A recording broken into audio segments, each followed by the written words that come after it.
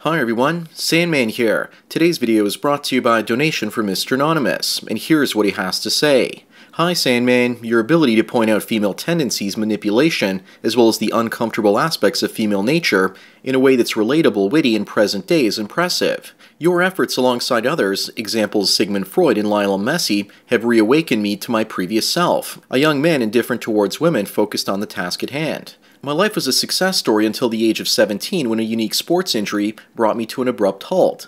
My high school sweetheart took off and I was kicked out of my parents' house, and other troubles of similar nature such as depression and anxiety set in. I wasn't a total write-off, however. I went to the local university for business and dropped out 2 years into my degree, realizing that it was no Harvard. I started a full-time photo/video business which now pays the bills, leaving my schedule wide open to retrain my body and further my passions. At the age of 23, things were looking up for me, but I was still having a hard time with women I found attractive, and to my confusion was now experiencing unexplained health issues. As a result, I began to read and think a lot, trying to discover the explanations. Before I discovered the significance of my sports injuries, this self-discovery process pushed me to learn a lot about the human body, human growth, sexuality, human nature, and how all this relates to politics and biology. And as a result led me to yourself, Sandman, as well as the MGTOW community as a whole, which is nothing short of a godsend. Today I'm sharing something I believe has been overlooked and discredited due to its amateur and quirky presentation. I believe I've discovered a game changer in the MGTOW community and in the modern Western society. A couple of years ago I came across what is now known online as the HAPA theory. Simply put, HAPA suggests that your sexual practices, as well as other practices that harness the essence of your vitality, change your body for better or for worse. One of the more striking and controversial points HAPA makes is that masturbation changes the body negatively. I will quickly attempt to summarize this expansive idea and provide my own simple analogy. The fundamental problem with masturbation is that it seems to create negative feedback or distortion in the human body because the individual must interact with himself or another object other than a woman's vagina, thus breaking the natural cycle that occurs between a man and a woman making love. A real-world analogy I would use is the effect of an electric guitar feedback or mic feedback and the distortion that results. I believe that men are going to have to come to terms with this uncomfortable truth sooner than later, and perhaps this will add fuel to the fire so that men have an answer to the liberal and feminist movements that are currently crippling the Western man and shaking the foundations of modern civilization. My question to you, Sandman, is now moving forward, what do you tell men who regularly indulge in porn, knowing that the body and mind are interconnected, and considering the idea that masturbation negatively affects your mind? Where do you now stand in regards to sex robots? Well, Mr. Anonymous, thanks for your comments, questions, and donation. Don't think for a moment you're going to convince me for a second to stop draining my lizard, or anyone else for that matter. I fully understand where you're coming from, but I also think this so-called feedback that you speak of is about the suspension of disbelief. When men date, watch movies, sleep with women, play video games, and fap, we are suspending our disbelief. The suspension of disbelief is required in a sort of semi-conscious decision in which we put aside our disbelief and accept the premise as being real for the duration of the story. You know the movie isn't real, it's just a projection. You know the woman you're dating is trying to turn you into a walking cash machine in a gold mine. You know that when you fap and sleep with someone it's gross and disgusting, but your mind suspends that part of your mind that gets disgusted by it. The same goes for video games. I remember as a kid when I was playing Nintendo games, not noticing that my thumb was bleeding or that my brain felt like I was actually being drawn through a world of fog.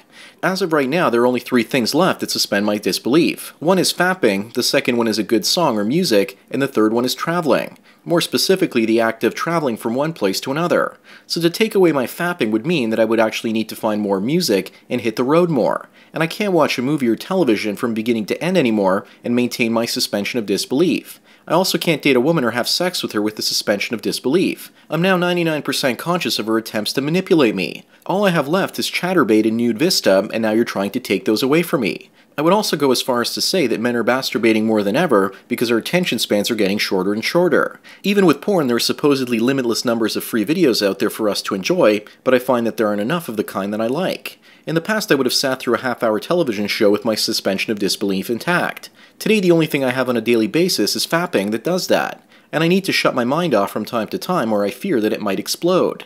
Fapping has freed me by giving me a small dose of sexual gratification on a daily basis. Otherwise, I'd be like a dog running out and humping a woman's leg for attention. It also allows me to walk down the street and not focus on how attractive or unattractive the women are around me. When I hang out with other guys, they're constantly sizing up the women in the crowd and mentioning to me which ones they like and which ones they don't. And I don't do that because I found the magical fapping wonderland where the honeys flow like champagne and there are tits on tap. I'm as happy as Tyrion Lannister in a whorehouse with a glass of wine in one hand and a freshly squeezed breast in the other, and you want to take that away from me. If anyone ever tries taking it away from me, I'll actually be willing to shoot them while they're shitting on the toilet. I agree with you that porn drains my energy sometimes, but for the most part if I don't overdo it, then it helps me get a good night's sleep and keeps the Kleenex company well funded. But I'll tell you what, sex is 5 times more draining. Sure, I'll have a good sleep of the dead after I've had sex, but it often makes me lazy, complacent, and it makes me not thirsty for life anymore. Porn and fapping, on the other hand, keeps me in a place between life and death. I'm relaxed enough to be chilled but not completely void of motivation like I am after sex. Women should also be happy with men fapping. We are objectifying ourselves and we aren't objectifying them. But we know that women lie. They want to be objectified and they don't like porn because it wastes male objectification on an image on a screen instead of their own flesh. Mr. Anonymous, I also want you to know that I have actually voluntarily stopped fapping before in my life when I was a Christian.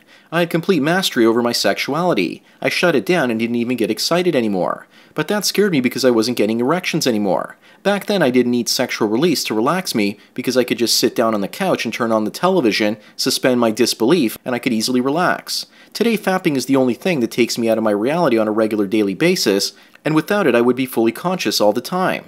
I think there are far more dangerous things than fapping. Television is one such thing if you let it suck you into watching a stream of seemingly never-ending television shows. Being a videographer and professional image maker, I'm paying more attention to the production values, the costumography, scripting, as well as other elements, so I can't suspend my disbelief with that anymore. And that's a good thing because if I did, then I would also do the same with commercials, and thus they would work on my brain. Today I've trained my brain to just ignore all advertising unless of course it's something that I need. And if I've done a Google search for it, then I often get Google targeted ads to the websites that I visit. The ad companies seem to have adapted to my ability to block my suspension of disbelief. Mr. Anonymous, you will never stop men from fapping. Fapping is a game changer because it frees up men from gynocentrism. Why do you think the priests were so busy in the past trying to prevent men from fapping? Because they knew that men that were sexually frustrated wouldn't get married and have children. And then the priests wouldn't make any money off the wedding ceremonies, baptisms, and funerals because dead people without a family and relatives don't do elaborate death rituals. Meanwhile, many priests are abusing altar boys. I used to feel guilt and shame fapping, but no longer, because I know it allows me to be more free of gynocentrism. You also asked me about sex robots. I think that when they come, no pun intended, they will change everything, if they can allow for a suspension of disbelief that you get when you're with a young lady in a bedroom. If some company can accomplish that miracle, then we're going to see men liberated. But I fear that that liberation will not be as expected. Men will be shamed for sleeping with sex robots the same way we're shamed today for playing video games and watching porn. Instead of people shaming the average young man by saying that he still lives in his mother's basement, they'll say that he can't sleep with a human woman. But the downside of sex robots may be that men will be so satisfied that they won't be as hungry for actual women, money, or anything else. After all, if most men make money to attract and keep women, and all they need is a robot with a one-time payment and fee, why would he actually continue to work for a fat female ogre that they call wifey? They wouldn't now, would they? Instead, they would only pay for the electricity for that robot. Sex robots would probably be able to satisfy the majority of men out there so much that women would neglect their hygiene and appearance even more than they do today. After all, if the average woman can't compete with a sex robot, then what's the point of looking presentable when no man will actually want her? Her naked form won't even be worth fapping to anymore. If you ask most guys these days why they fap, they'll probably tell you so they can relax and take a load of stress off their hard-working backs. They aren't doing it necessarily because they're sexually frustrated or as a substitute for sex. I harness my vital bodily energies to make myself productive. Fapping shuts my mind off for the time that I'm doing it and maybe 5 to 10 minutes afterwards. Beyond that, I'm back to fully energized and ready to solve some grand problem.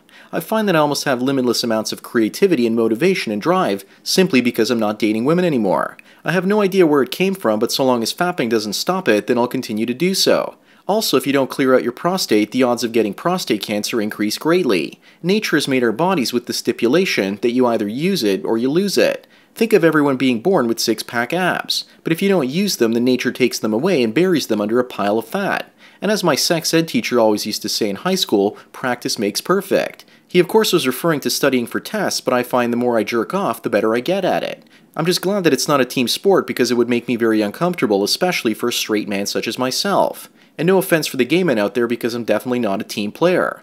And on top of that, the best orgasms I've ever had were on my own because I spent 6 to 7 years perfecting my pitching before I could lay it down on a vagina. But enough of my crazy ramblings for yet another day. I don't want to take my jokes too far or I might actually spoil them for everyone.